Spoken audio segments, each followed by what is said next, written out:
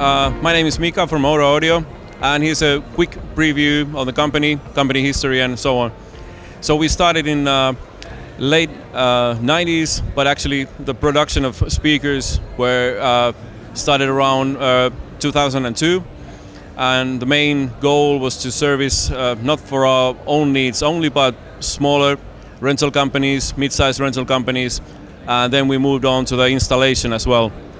So nightclubs were the big thing, and also first, let's say, smaller size line arrays became popular, and that was what brought us to the mid-size rental companies.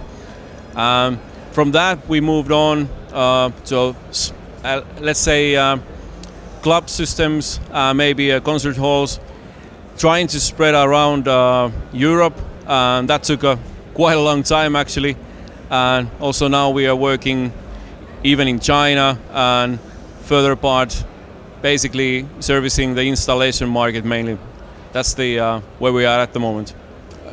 Technology-wise, I think the end-fire technology is what we've been developing over the past 10 years now, and we also incorporated that to the top speakers as well, and that creates a unique product where you actually don't need to worry about any difficult processing to actually cancel the low mids as well. I think that's one of the things. Then on the other side, we do a lot of one-way speakers for the smaller, small frame installations, and we also incorporate that into a studio monitor range. So those are the two technologies that we are pushing forward, and I think I've not seen many similar products in the market at the moment, so I guess that qualifies as a difference.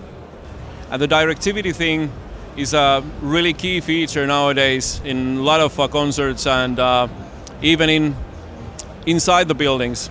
There's a lot of limits. You don't want to disturb the neighbors. So it's a big thing to have it on board in every product. In our case, it basically comes along depending on whether you want to use it or not. It's embedded in the products. So whenever you use it in outdoors, you can adjust the levels where you want them, usually to the audience, and disturb the neighbors less. And it helps when you don't need to do it manually. You just need to get the speakers there. Like we said, they are kardioid subwoofers for dummies, so you don't need to know anything. Just put them there and go for it. So going back to the history, in early 2000s when we started the thing, we tried to use a couple of factories, tried to use a couple of subcontractors to build the speakers, and we really quickly noticed that instead of using others, it's a very timely process to get them done well. It's much better to do them by yourself, and we started basically building the factory. Nowadays we do most of the production work in-house in Finland, and it helps to create, let's put it another way, it helps to solve the problems very early on the design process, and we can continue that sort of development from that sort of in-house approach. So yeah, we develop most of our stuff in-house, and we also produce them and source it locally.